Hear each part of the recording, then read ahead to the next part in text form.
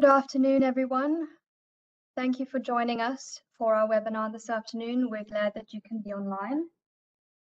Before we begin, I would just like to take you through a few things. So firstly, you are on mute. However, you can submit questions on the panel on the right, the Q&A tab. And we do have an allocated session at the end where we will do our best to answer all your questions. At the end of the webinar, you will be directed to a feedback survey. If you could please take a minute to complete that. And just to let you know that this webinar is also being recorded, and we will share the recording with you after the session. And handing over to Abbas, thanks again for joining us. So, look, thank you, Renee. For those of you who don't know me, my name is Abbas Pastrai, and I oversee the financial services practice for KPMG in the Lower Gulf, where I've been based for the past 10 years. Look, first and foremost, I would like to thank you all for taking the time out to attend our KYC CDD webinar. Needless to say, I hope that you, your families, and colleagues are all safe and well. So, why did we choose this topic? As the industry adjusts to the effects of COVID-19 and looks forward to the future, the financial services landscape has undergone considerable transformation. Banks must negotiate a multitude of shifting factors, from changing customer behavior to economic headwinds, intensifying competition, a lot of regulatory pressures, and technological disruption. Keeping up with the technological innovation is not the only part of the puzzle, right? You need to have robust regulatory compliance, which is very critical. In several Middle Eastern countries over the last 2 years alone, local authorities have issued or revised many regulations to enhance financial stability. To succeed in an environment characterized by continual change, banks must adopt compliance frameworks that are mature and flexible. Look, I'm quite excited to have my colleagues join me in this to cover this very topical issue. We do have a packed agenda. Firstly, I will take you through some key themes coming out from the FATF review and some AML and KYC legislation. We will then move on to Sachin, our AML financial crime lead at KPMG in the UAE, who will share his point of view on some of the key challenges for the financial institutions in the KYC CDD landscape. Look, over the past 10 years, global regulators have increasingly prioritized the importance of strict AML law enforcement to effectively deter money laundering and terrorist financing activities. Sachin will continue to take us through the penalties being levied and how we have, as KPMG, have helped with the KPMG KYC reference model, which includes leading practices, accelerators, benchmarks, and innovative solutions to assess current state performance and guide the definition of a target state operating model. We will then move to Gonzalo, a partner and head of financial services management consulting here in the UAE, who will share his views on where should KYC and CDD go next, keeping the customer experience agenda in mind. We've seen a number of organizations seek outside advice and operational support to address some of these challenges. And Varun, our partner in UAE and the lead for managed services, will talk about our managed service approach to KYC CDD compliance, which will help firms reduce the overall cost of the KYC function by optimizing much of the manual operations so that the staff can focus on the real higher value add problems. And finally, we will move to Sachin, partner at KPMG Global Services, who has the experience of working with global banks in this space and will be delighted to share some of the benefits of as-a-service model, KPMG's as-a-service delivery framework, how to leverage technological solutions and accelerators, and he will bring that to life with sharing some anecdotal case studies. Look, there is a lot we want to talk about, but equally important to hear from you. So please keep your questions and comments coming in the chat box, and we will try and address them as we go along or at the end. So then moving on to the next slide. Look, as you will all recall, FATF review was conducted a couple of years back, and UAE got a mixed outcome with some key deficiencies noted. A few key points like designated non-financial businesses and professions now required to collect KYC information, which wasn't strictly the case previously. The FATF Mutual Evaluation Committee highlighted this as a particular concern for the UAE. They also highlighted as a systematic risk and issue for the UAE as majority of the residents are expats. The main deficiencies highlighted was the level of KYC documentation held. Look, on a positive note, they did highlight that onboarding checks were in place and accounts were frozen for expired KYC documents. Other than banking, exchange houses and insurance companies also had their fair share of issues on KYC, where a high deficiency rate was noted. And securities and brokerage firms actually demonstrated robust measures. The key came out as the usage of tools and systems for CDD and KYC processes and ensure effectiveness of the design, including building up more expertise in the compliance team. So why does this matter? What is the risk of being on a gray list? I mean, in simple words, countries that potentially get on the gray list can lose up to 10% of GDP if they're added there, right? So therefore, this is important. Since then, we've seen the right authorities taking a step, and a lot of good work has been done, but more is required. So what are the key themes that we've seen in the market? We've seen continued regulatory scrutiny. This is evidenced by when the Central Bank of UAE fined 11 banks a combined total of 45 million dirhams, $12.5 million for anti-money laundering failings earlier this year. Though the fine handed out are relatively small, the announcement, in my opinion, marks the first enforcement action taken in the UAE and highlights the intent of the authorities, and that any further shortcomings would result in more penalties. We've seen a shift towards a more progressive and more targeted information and intelligence sharing capability, including pre-suspicion and cross-border intelligence through public and private partnership initiatives. There has been a significant improvement in investigation capabilities and quality of agency submissions, particularly for STRs being filed. Everything is pointing towards a more proactive identification of risks and threats and a shift in expectation for banks to deliver a near real-time monitoring. This move towards achieving greater accountability has resulted in several registrations and guidelines around know your client, including knowing the ultimate beneficial owner, anti-money laundering, combating the terrorism financing, etc., etc. This is increasing significant amount of expectations from all financial services organizations and balancing the need for complying with these requirements along with making sure you provide the right customer experience in order to retain your business will be a fine balancing act. The more efficient you can make the processes with straight through due diligence processing of customers, good quality KYC detective capabilities, and adoption of new emerging technologies will be better for the banking and the financial institution sector. There are challenges in this space, which Sachin will talk about. But look, despite of these challenges, the regulatory expectations keep increasing. And I'll use a couple of examples, right? Take identification and reporting of ultimate beneficiary owners, for instance. The resolution requires entities licensed in the UAE to prepare and file ultimate beneficiary owner registers, nominee director registers, partners and shareholder registers with the relevant authorities within 60 days of being established. Now, doing this as a one-off exercise is possible. But the fact that any change in any of this information needs to be notified within 15 days of that change or amendment is the challenge. And therefore, it requires the right monitoring and tracking mechanism.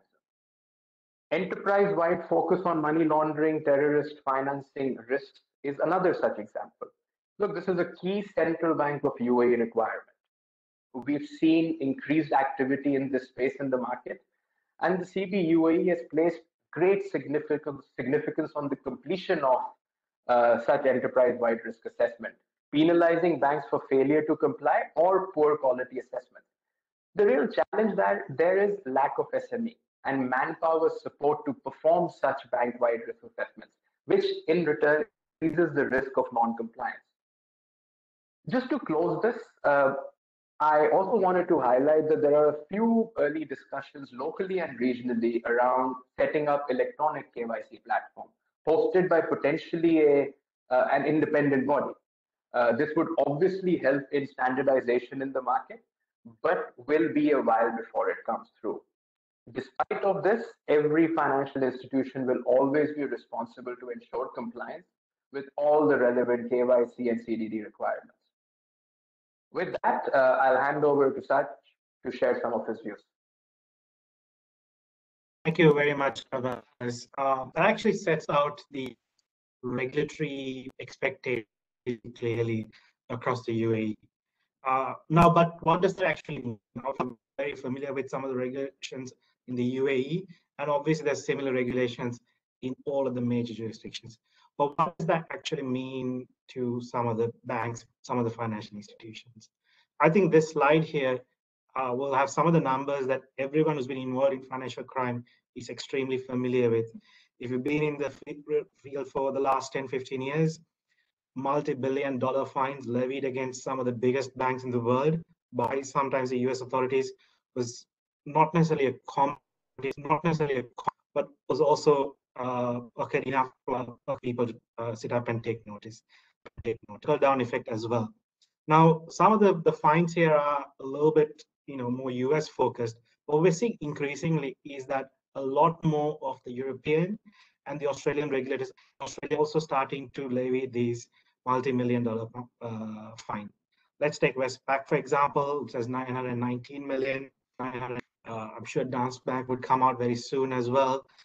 There's a lot of banks that's been recognized by their regulators locally. What does that actually mean for us in the UAE here as well? The story is pretty much the same in the UAE. The central bank is starting to take increasing notice of violations in relation to AML and KYC, and keeping in mind that these violations are not just KYC and CDD, but overall AML violations. But obviously, KYC is an integral part of that. When you fail on KYC, you fail on some of the other things as well. Like I said, closer to home, the central bank has obviously levied fines to 11 banks for 45 million dirhams. I think in about January this year. This was quite a shock. I think it's the first time that the central bank has levied that sort of fine on banking institutions here. And obviously, while it's not millions of dollars for one bank, it's still a significant amount in this region. And the fact that 11 fine also shows the extent of the problem. Now, this is still not shows the extent, just a banking problem. Recently, there's a 500,000 dirham fine that the central bank issued against a money exchange. Now, what this does show is that the central bank is starting to look at not just the banks, not just the big banks, but all of the other entities that they govern. This will trickle down into some of the other DNFBPs, etc. as well. We'll touch that in a second. That's really driven by how seriously UAE is taking it. You would have seen the recent UAE office being set up in the UAE. It's up and running. It's coordinating all of the AML related activities across UAE. That just means that everything's going to be a lot more serious, a lot more organized, and the government's taking this very seriously. From that governmental level, the message is very serious, very clear. Companies need to prioritize KYC and AML. It's a key part of their compliance obligations.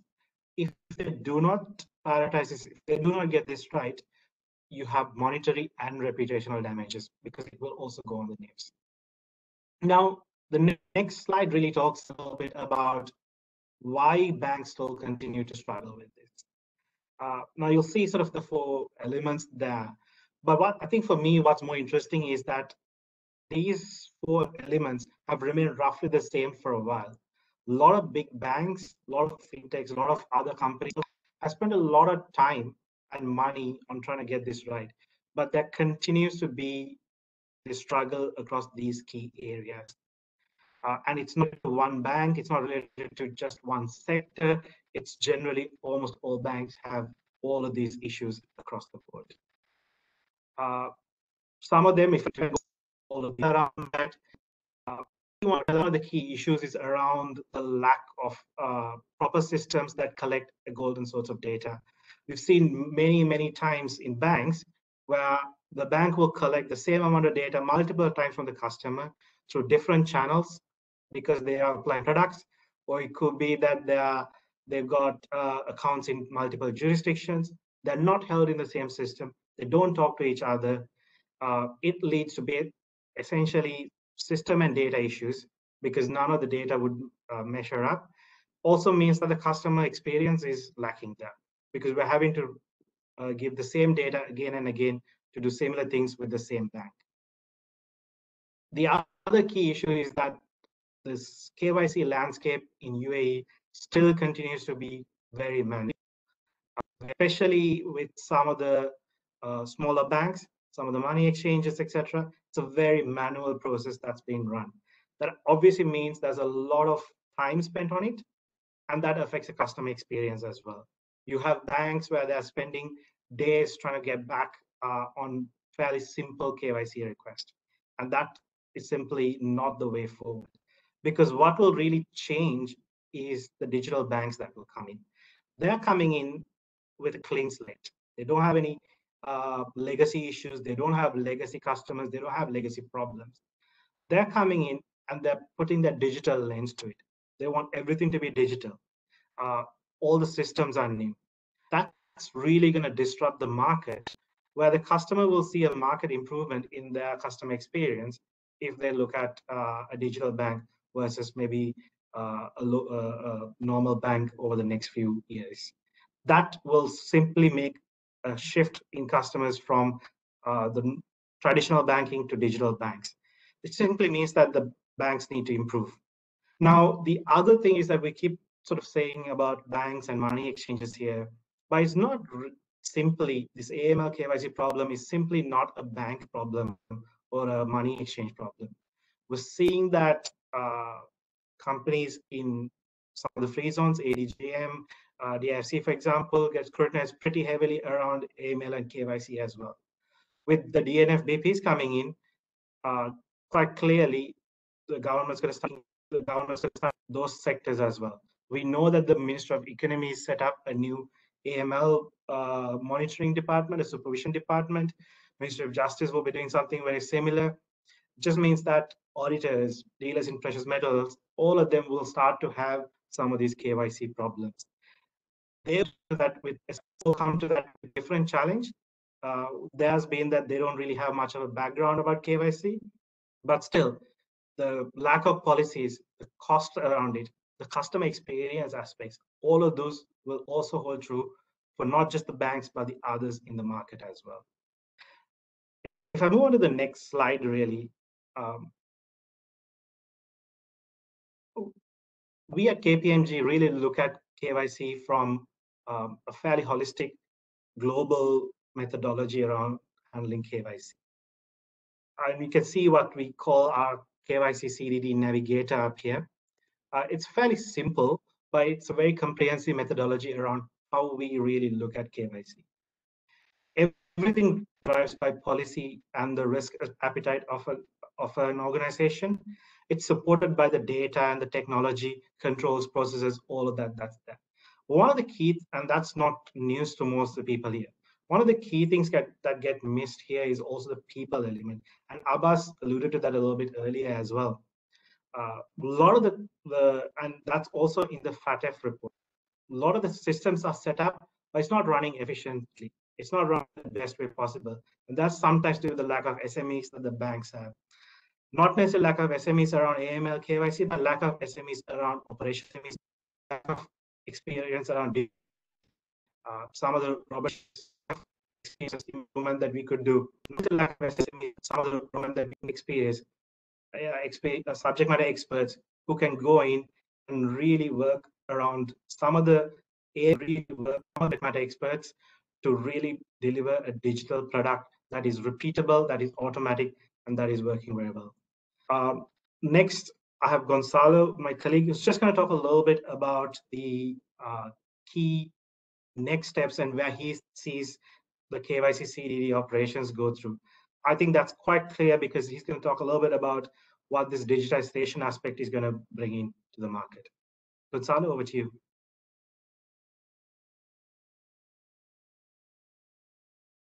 Gonzalo, I'm going to say on mute. Sorry, thanks, Sachin, for taking me to the next section.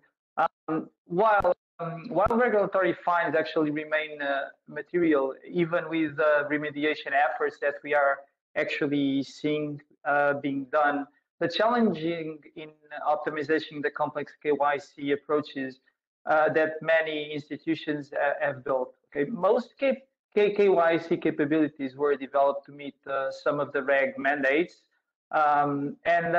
This approach has actually led to KYC operations to be fragmented, silo-based, inefficient, and huge in size and costs. So therefore, KYC operations need to actually involve in a way that it will actually bring costs down, okay, to more sustainable levels, while maintaining regulatory compliance and obviously creating value add in a way that goes actually beyond just meeting reg requirements. Therefore, we as KPMG, we believe that we should follow actually three principles. The first one is actually focus on what is important. So free up time from account managers by optimizing KYC related activities and minimizing, I would say, unnecessary back and forth with customers, and allocate core time to sales activities. The second one is actually around excel the onboarding experience. Delight customers, okay, by offering a seamless and fully customer-centric KYC experience that actually supports, I would say, a faster, rapid, and transparent onboarding process. And the last but not the least, uncover new opportunities. KYC data actually can be very, very effective to generate insights and understand needs, behaviors from customers, and actually providing better and personalized service. So actually, we think that there are 6 dimensions leading organizations are taking into consideration in order to put KYC process at the next level. The first domain is actually the analysis of customer experience. So as we know, responding to KYC data requests actually can drive customers very unsatisfied and actually annoyed if not handled correctly. Individual customers are often asked to show up in person in branches to validate their paperwork. Also, we see the emergence of global KYC approaches to mitigate the need for submitting the same paperwork multiple times. Actually, we see a great deal of inefficiency still remains on the process. A solution that actually is to examine the KYC process with the customer lens is the right way to go. The process and interaction model must be actually designed to optimize the customer experience.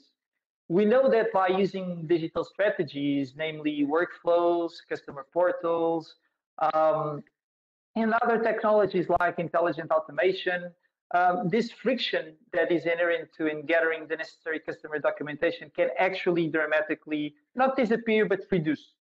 Further improvements, obviously, around moving from periodic towards the perpetual KYC, actually we see putting in place and actually work.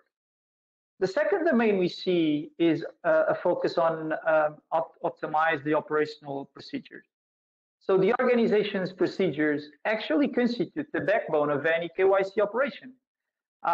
In many financial institutions, KYC procedures have been written in a very, very focused way on to pass scrutiny from global regulators instead of as a way to optimize the operational function. So operational procedures need to be written to support the efficient, effective execution of a defined set of processes, often by inexperienced resources located in low-cost locations. As such, they must be specific and unambiguous and objective. As all of now, one primary driver for KYC efficiency is the experience of the KYC analyst. So we say that we see that by rewriting procedures to make them clearer and more accessible, productivity can actually improve by 25% and error rates actually reduced by 50%. The last but not the least, improved accessibility lies actually in replatforming procedures on a proper content management system so that actually the queries and the analysis will be shared among the analysts.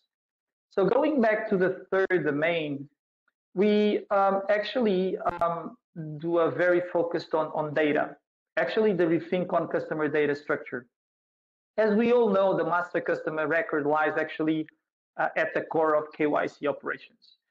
The system that manages KYC processes actually needs to consume customer information from across the institution, including customer demographics and products usage, but they also need to ingest and process a lot of third-party data and information actually provided directly by the customer.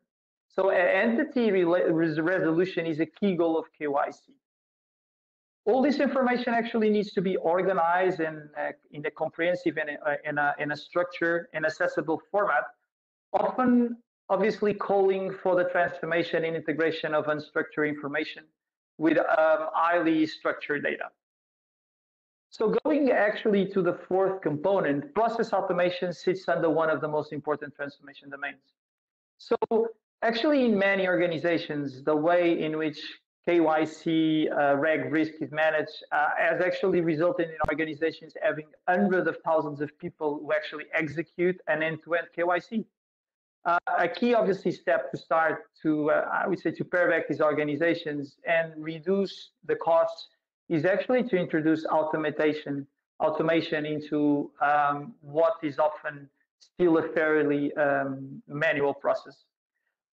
So KYC automation can come in different forms and obviously in different investments, but it needs actually to be evaluated to determine its ability to improve efficiency without increasing the reg risk.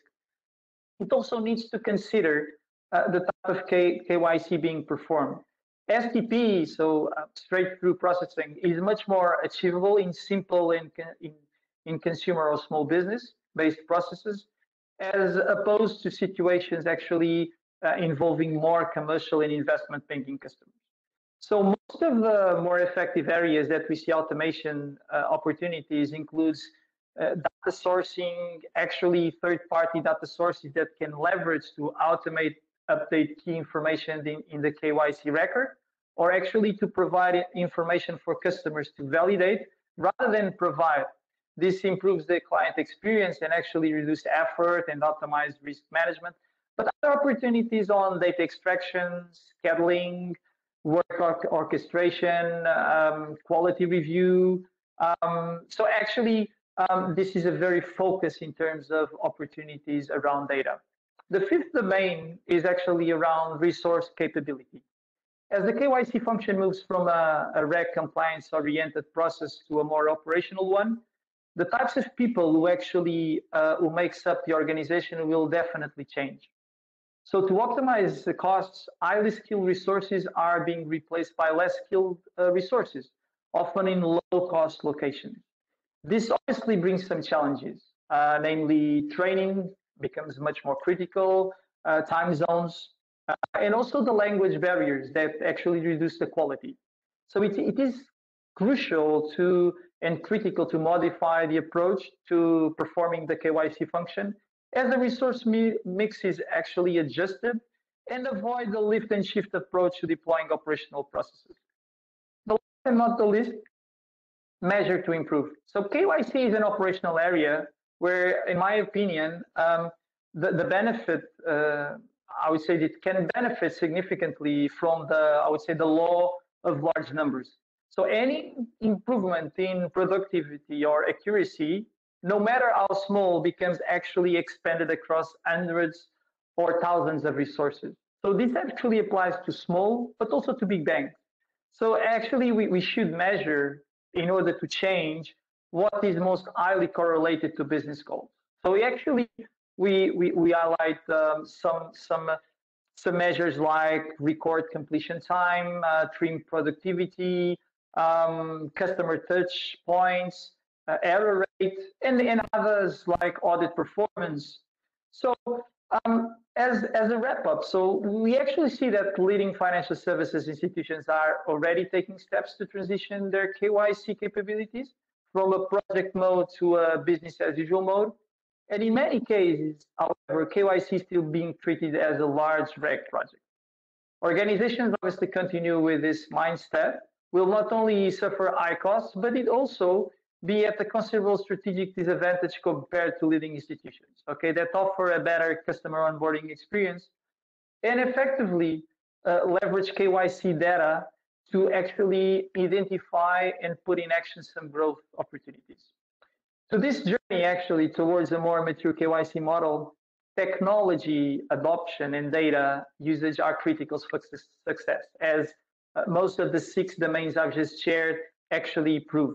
So Varun will actually share with us how the adoption of as a service model can actually be a path to success. Thank you. Over to you, Varun. Thank you, Gonzalo. And, hi, everyone. My name is Varun Bhatia. I'm a partner with KPMG Lower Gulf, focused on managed services and as a service deployment of our offerings.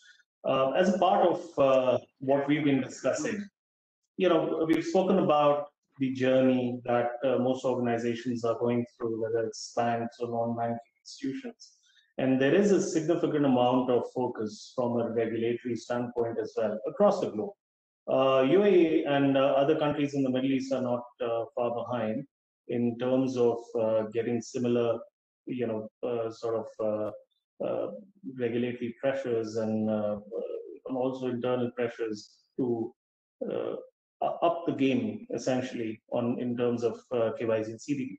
Now, what we've looked at is what is the purpose of this function? I mean, as you would imagine in the banking context or in the financial services context, there is a huge cost attached to it.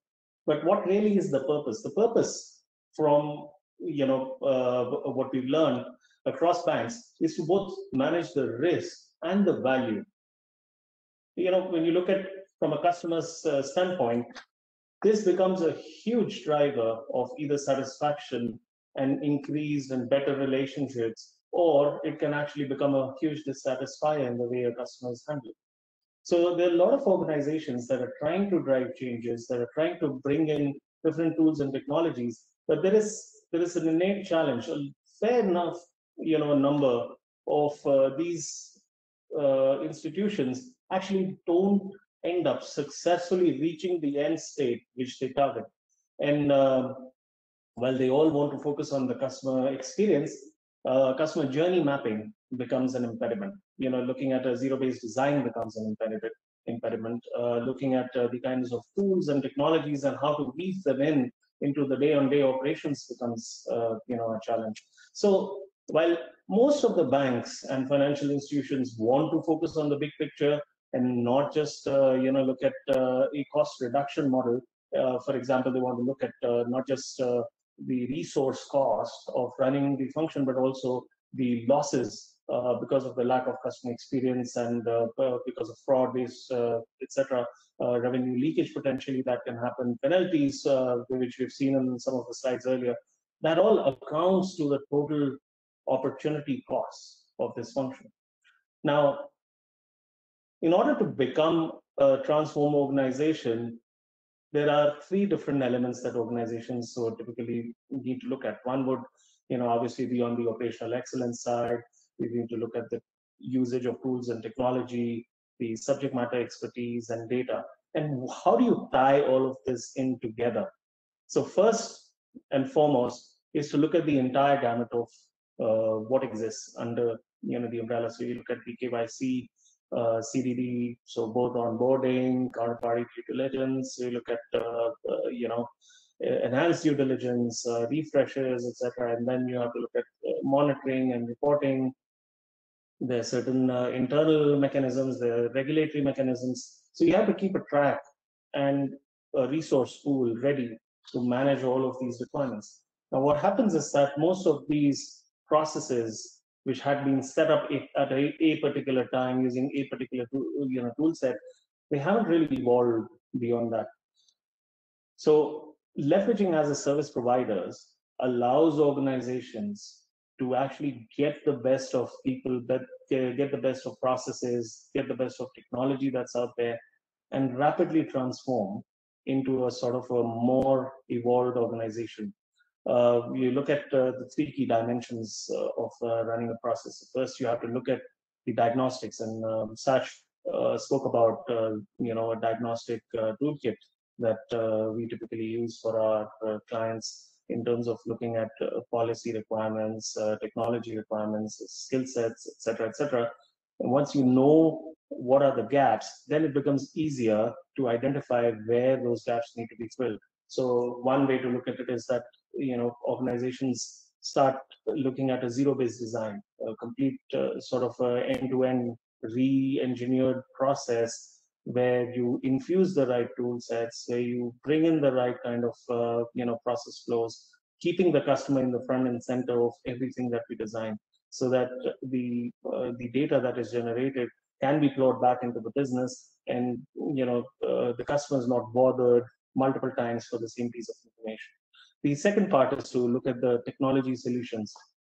So how do you identify the gaps in technologies? Now, technologies are evolving rapidly. There are multiple different tools, and banks find it difficult to have heavy capital outlays and reinvesting over and over again on similar tools and incremental improvements. So as a service providers essentially have the incentive to keep their tech stack updated, bring in a viewpoint where you can blend in an ecosystem of emerging and newer technologies, like for example AI-based assessments. So you're looking at machine learning models, you're looking at multiple different RegTech organizations that are coming in with products. Now, for a bank, having the bandwidth and the capacity to continuously invest into these sometimes might be difficult. For a financial institution, it's even more difficult to kind of have that sort of a center of excellence. So as a service providers actually do this as a part of their services. And then comes the last part, which is probably the most important, is running these operations successfully.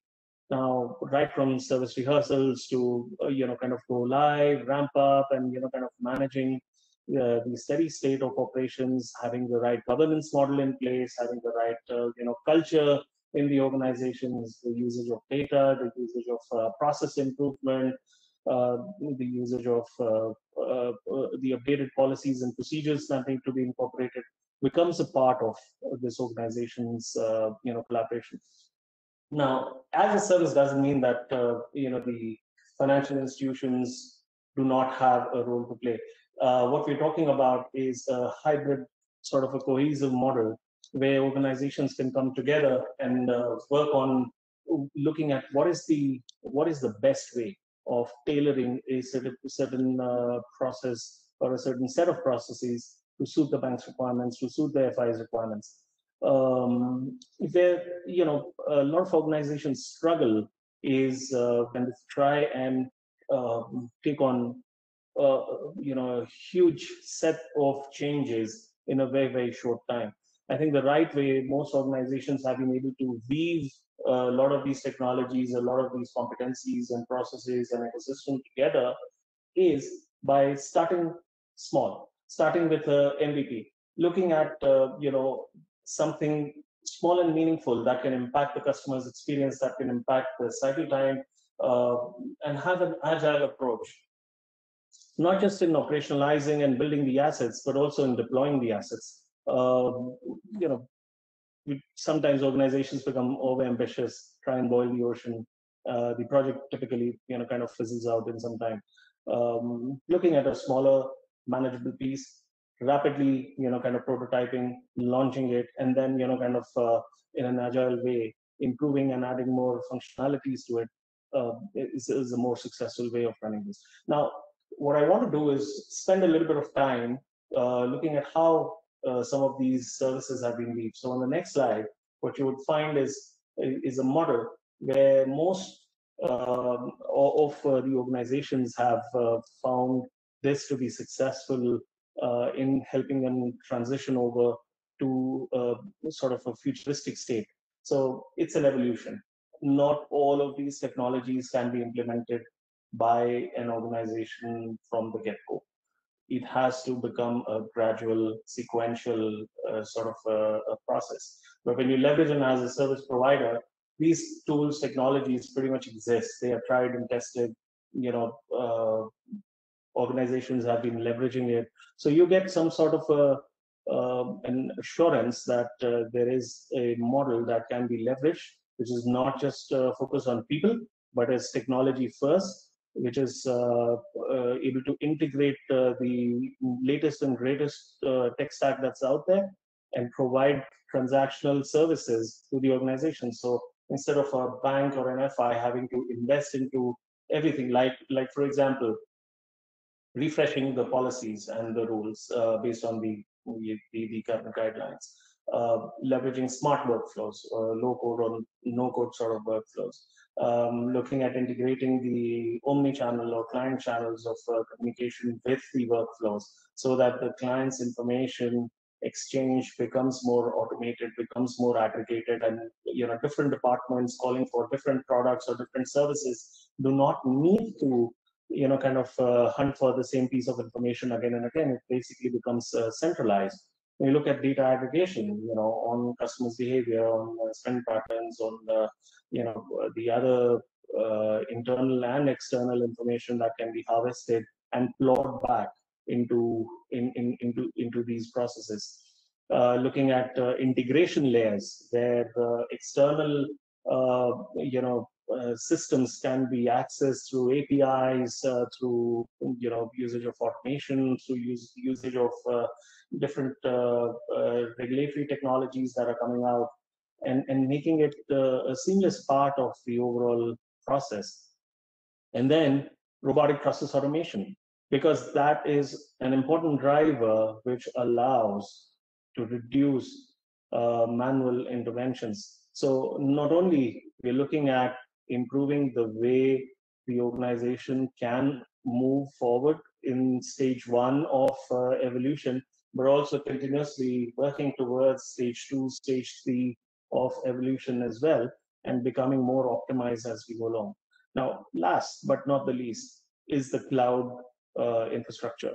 The flexibility that cloud offers today in terms of scaling up and rapidly deploying the same stack across different countries, across different jurisdictions is extremely important. You don't need to recreate a sort of a native stack or a hosted stack everywhere. You could actually leverage cloud to rapidly scale up and increase the velocity of transformation. Now, these are all methodologies that organizations can leverage.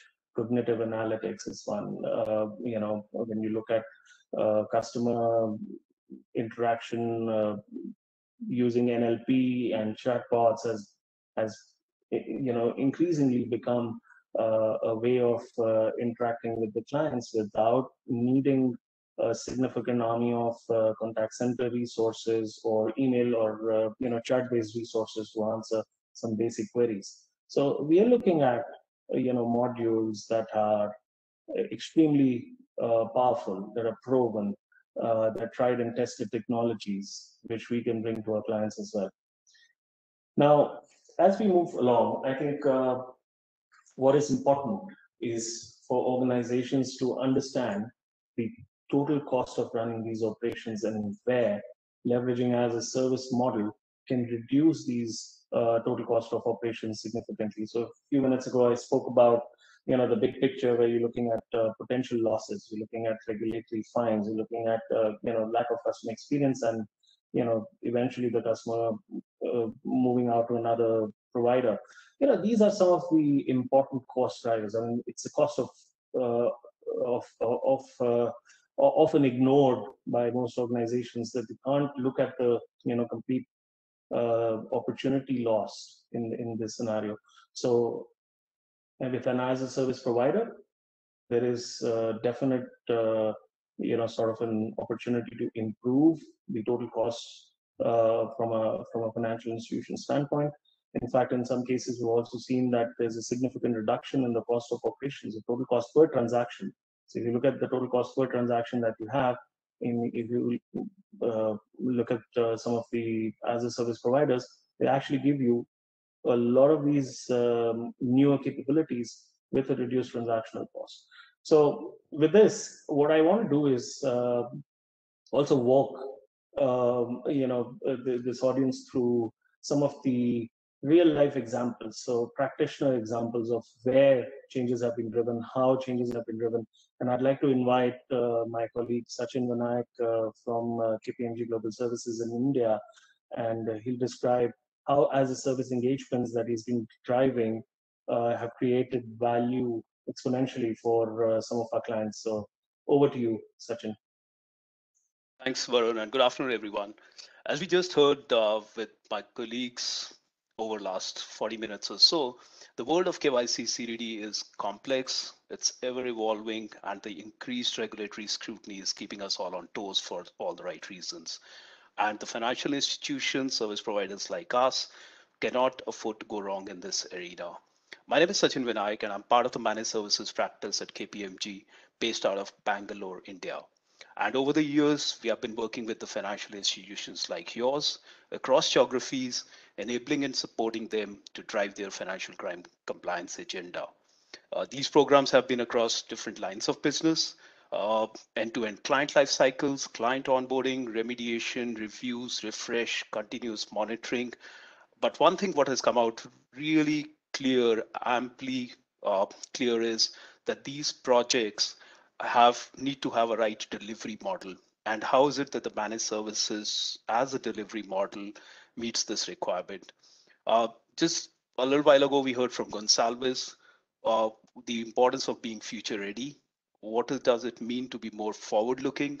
How do we bring in the right elements of technology, people, processes, data into our operations? And that's something what we do for a living, and that's how we create value for our partner banks. So let's look at, from our experience, at how these organizations, how the banks, financial institutions tend to get benefited with the managed service engagement model. It brings in true elements of partnership. It enhances the degree of ownership, accountability at all ends. We just request Ren to move to the next slide, please, and we'll talk about it in detail. Thanks. Sorry, just the previous one. It didn't shift on my screen. Sorry. Okay. So what's the first component of it? How important it is to have an operations delivery setup wherein the elements of efficiency and effectiveness are core to the day-to-day delivery. What it means is, how does we enhance our quality models? How do we enhance or build our overall governance elements of it? How do we bring in the cost efficiencies at the back of strong tools, technology, and data platforms? What is the kind of right investments we are doing in our people to keep them domain and process experts, to ensure that they continue to learn and in turn able to deliver and to able to run these complex operations?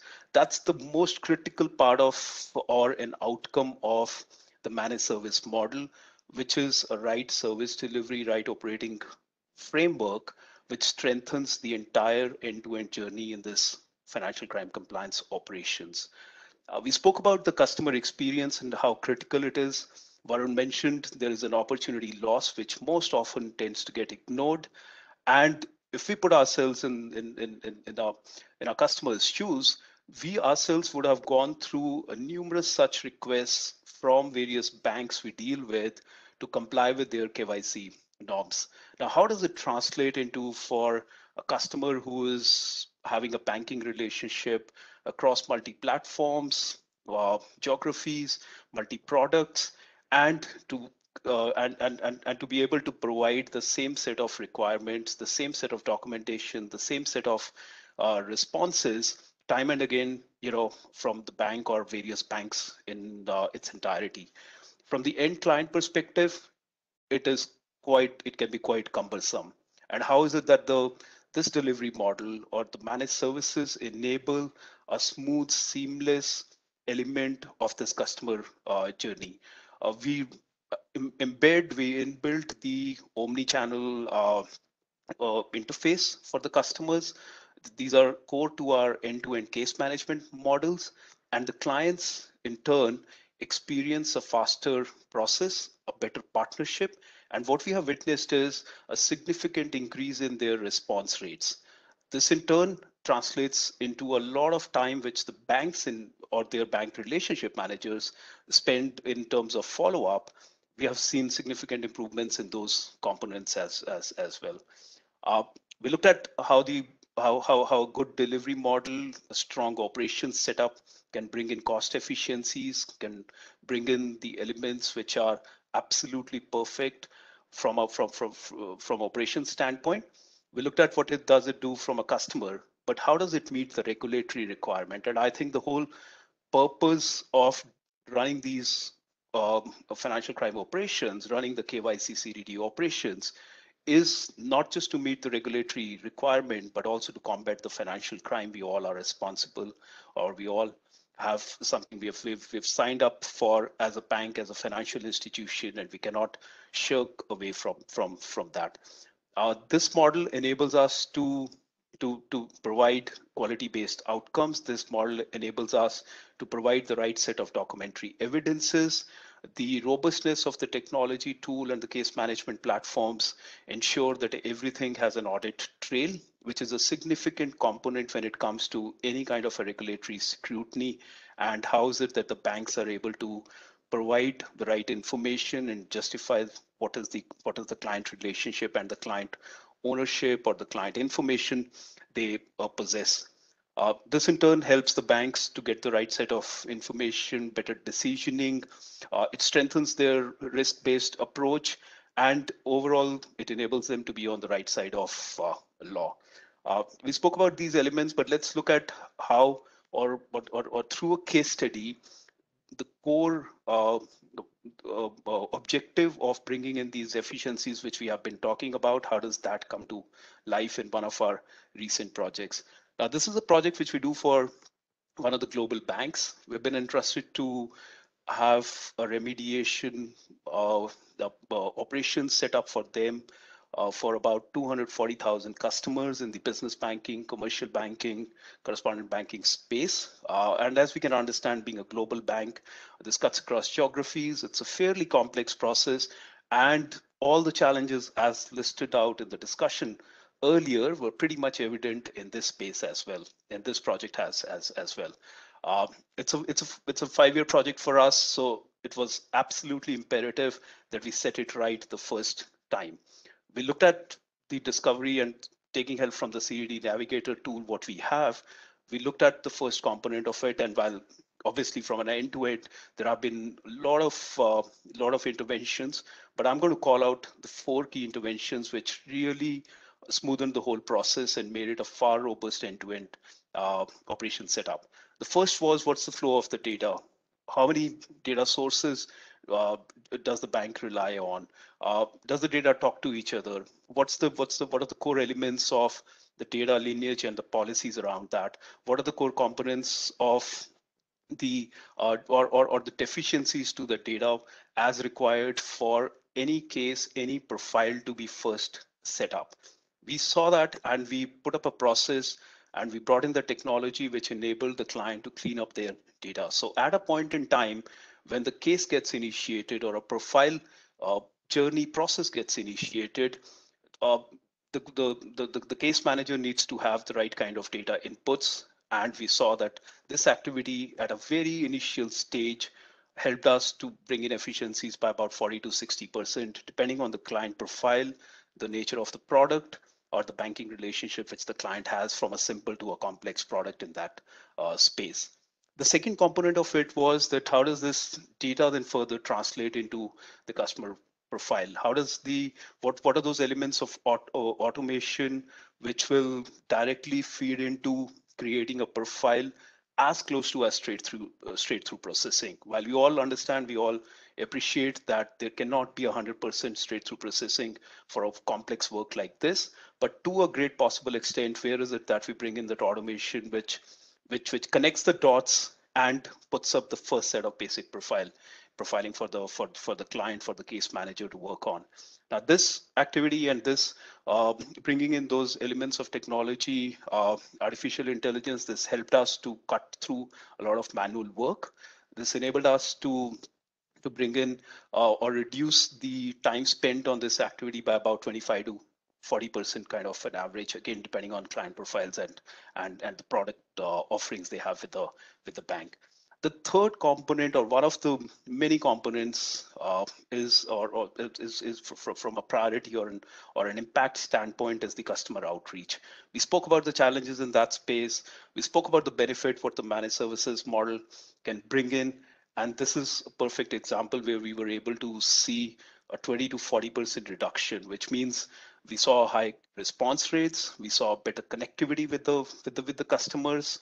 It enabled the customers, the end customers, to directly reach out to our teams, which were running the whole CDD KYC operations, and this obviously resulted into the overall customer experience as well as faster turnaround time in our overall operations. The third part of it, the last part is the most important component of the end-to-end journey. What is all this information that we have collected from an initial source of data, connecting it, applying technology to that, seeking more additional information or missing information from the customer, validating the information and creating a profile for the customer and taking his or her sign off on that, closing all ends. What does it mean? It means that we should be able to create a summary and a detailed set of information for the bank on that specific customer, which meets the purpose of requirement, which meets the risk approach guidelines and the policies, procedures which the bank has set up, which enables the bank to ensure that they are always ahead of the curve, meeting the regulatory requirements. So we build in strong QC, quality assurance, and the quality check processes. These were driven in twofold manner. One, the continuous learning process, and second is the continuous improvement process of it. Working with our operational excellence teams, looking at the various elements of errors, bringing in those kind of efficiencies, be it from further process streamlining or automation. The whole idea is that we stay, we stay to the requirement. We are ahead of the curve in this element when it comes to providing a complete profile for the particular client back to the bank for a decisioning at their end. And this whole process enabled us about 30 to 50% of efficiencies, overall reduction of about 30 to 40% when we compared the end-to-end journey, what the bank was looking at, spending time, effort, a cost to it, versus what we started to do when we brought those four components of data, technology, people, and processes together in a managed service model. I'll take a pause here, and we'll open it to the audience for the Q&A. Sachin is going to coordinate, and we all panelists will be available to answer your questions on that. Thanks, everyone. Much, Sachin. We've got a few questions, but do keep them coming. I will try and get everyone to answer all the questions that flows through. But I hope everyone's found that to be a useful, talking about some of the challenges that's there, but also some of the digitization aspects, what's really changing in the market here. Let's go our first question. It's from Mr. Ravi Chandran. Is the ultimate beneficial owner disclosure mandatory for publicly listed companies? If yes, what disclosure is required for companies with no major shareholders, basically shareholders about 25%? I know, Albaz, you spoke about it a bit earlier. Maybe I can ask you to answer that based on what the UAE Central Bank, the UAE Cabinet Resolution was, Cabinet Resolution 58, I believe it is. Sure. Thanks, Sach. Look, Ravi, it's an interesting question, but let me just make one thing very clear. I think the cabinet resolution has clearly defined what a UBO is, and there is a 25% threshold if you own either directly or indirectly or control management. So you do meet the definition of a UBO. But the resolution doesn't talk about disclosures. I think disclosures typically come from accounting standards perspective. And the accounting standards, there is nothing, and your specific question is around publicly listed entities. And I'm assuming it's in this region, it's in the UAE, and therefore they follow IFRS. It also varies from different free zones to free zones, so there are different sort of requirements at that stage.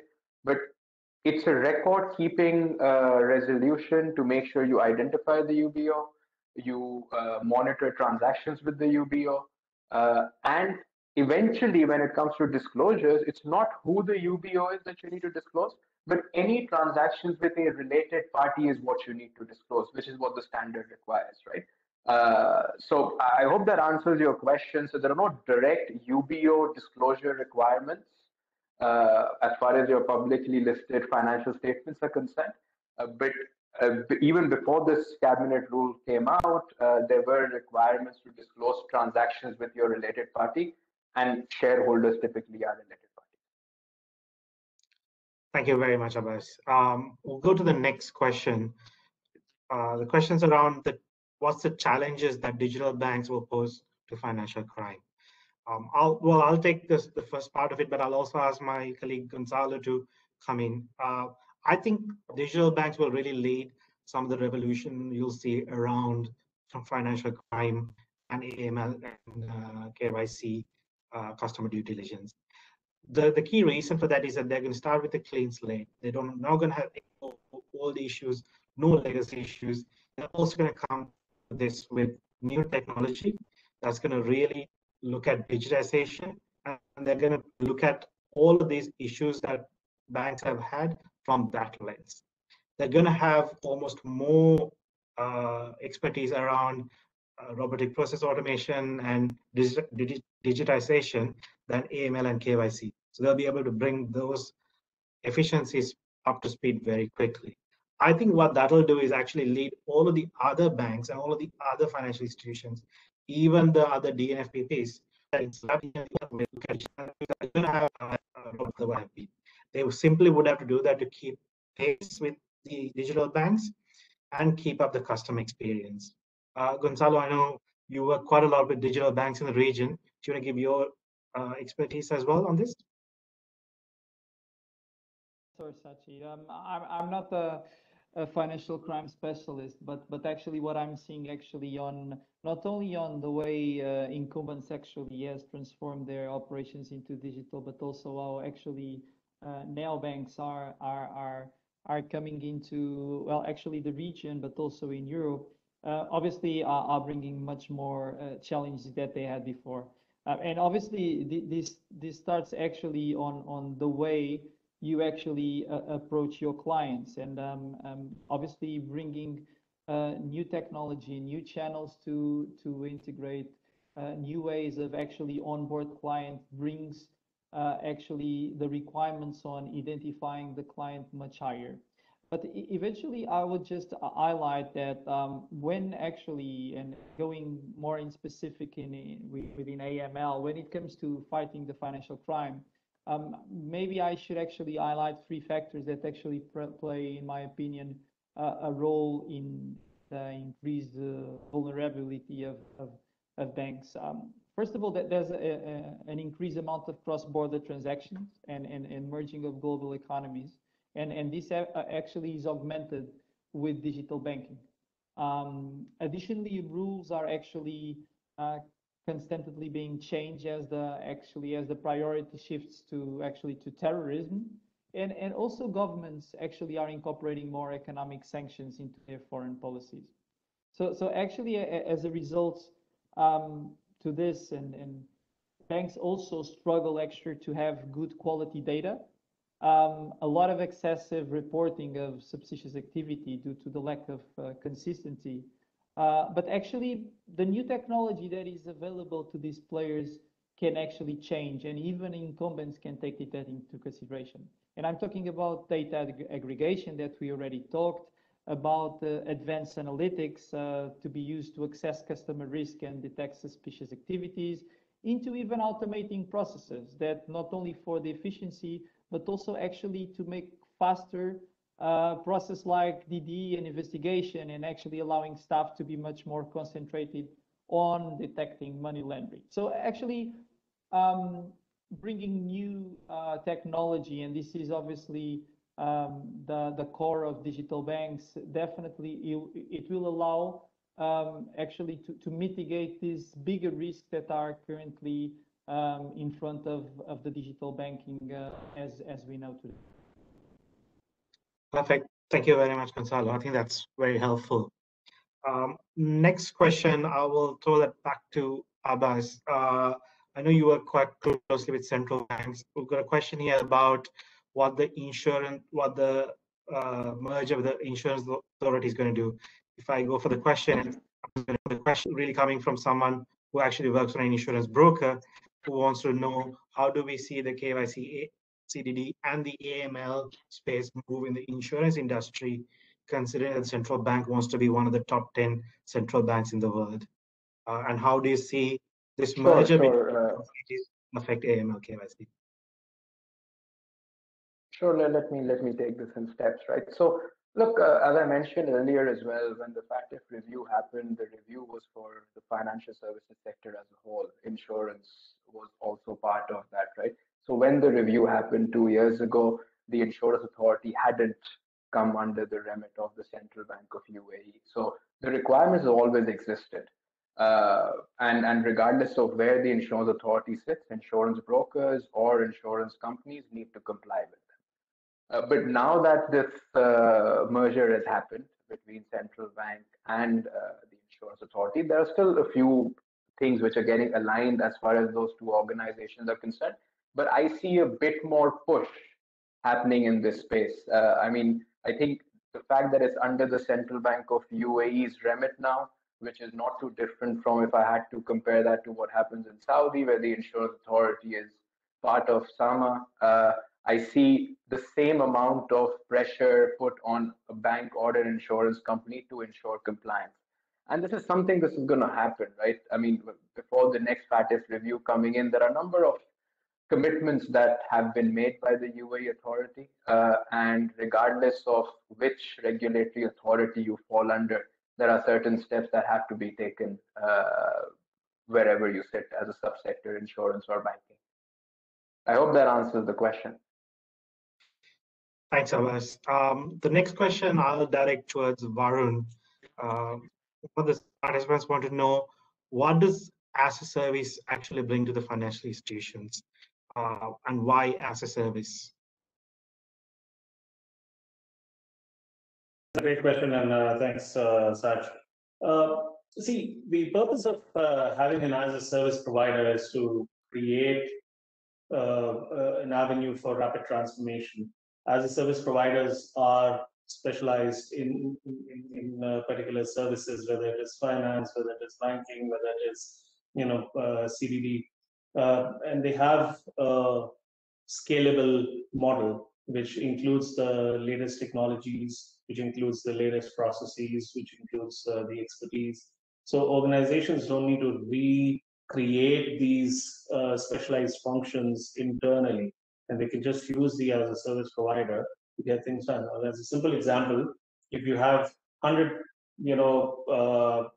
transactions for let's say new customer onboarding, you need to have a certain number of people to do that. You would need a certain set of technologies to do that. You would need a certain workflow. You need obviously the know-how of the regulations, etc., etc.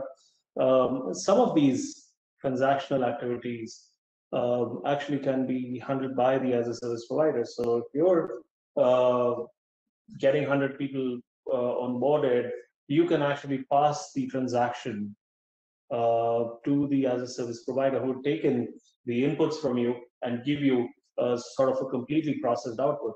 Now, the ownership of automation, robotic process automation, or advanced analytics, or usage of any sort of third-party software or regulatory tech, or operational excellence and quality monitoring, etc. They all lies with the as a service provider. So your responsibilities are not to invest heavily into systems and heavily into automation of those processes, and just give it to the provider. So all the sort of the erstwhile views on 1FT versus 1FT of outsourcing, that's a terribly old model, which is I guess outlook with UTP now. Organizations want to be lean, they want to be agile, they want to have a partner that can move with them in speed, and this is perhaps the best way where you get the best of people, process, and technology, and then operational excellence coming in from your as a service provider. Thank you, Varun. We've got one last question, but if there's anything more, please do put that in the chat, and I'll try and get that answered as well. But the last question I'll direct towards Sachin. How do you actually manage the training and the quality of the team, especially given some of the regulations change quite rapidly? So how do you, when you're doing it as a service, how do you manage training and quality around this? So for us, this starts very early in the stage, and at a point in time when we are working with the client to set up the requirement, one of the key components for us is to ensure a very robust transition model when it comes to knowledge transfer. Now that part of the building the entire training framework along with the client, providing in our inputs, looking at what the policies and the procedures would translate into for a day-to-day operation setup, go into building that training materials and the training framework. There is a significant investment which we do to upscale our team members across the levels. They get onto the floor once they have the license to operate, which includes their accreditations and re-accreditations. And this is something which is not one-time activity, but an ongoing rigorous activity which gets culled out of how they are performing on the floor, especially on the quality aspect of it. The quality framework, again, prepared, discussed, closed, concluded with the client, comprises of a 3-tier model, the gold, silver, and the bronze. And this is like your US billboard. It's not something, once you reach the gold status, you stay there. And how is it that we ensure people are moving, our teams are moving from bronze to silver to gold on an ongoing basis? What are their learning interventions required? And how is it that the quality team, the SME team, the right team structures, in fact, is very important. We want to keep our teams lean, where there is knowledge sharing, where there are these elements of observational learning stays as part of our core operations. In terms of the change in the compliance guidelines, I think that's where our change management team comes to play. We work with the banks, we work with the regulators, we have the team of forensics and the experts which bring in those values when it comes to updating, keeping our procedures updated, keeping our process and our instruction manuals updated. Further, it's not just something which goes at the back of the entire training or learning program. How do we ensure that these are cascaded to the teams through regular training interventions or on the spot learning interventions? And the last component to it is our investment in the certification space. I think that's a pretty significant one because we take this very, very seriously. As we speak, we got about 75 plus our colleagues who are certified on CAMS, CFCS, CFE, which are global gold standard industry recognized certifications. Now, this is something which every year our team members, especially in the SME, the team lead roles, do sign up for. And we have a robust model which enable them to go through these certifications and stay abreast and bring the entire value of learning back onto the floor. I think for us, we embed quality as a non-negotiable component of our overall delivery. I'll take a pause here, Sachit. Any follow-up on this? Thank you, Sachin. And I think we've got one more question. It's really around, it's quite a specific question, but I'll try and make it a little bit more specific question, but here around what information we should look at to make better decisions. And the question is really specifically for an NBFC, such as a payment service provider.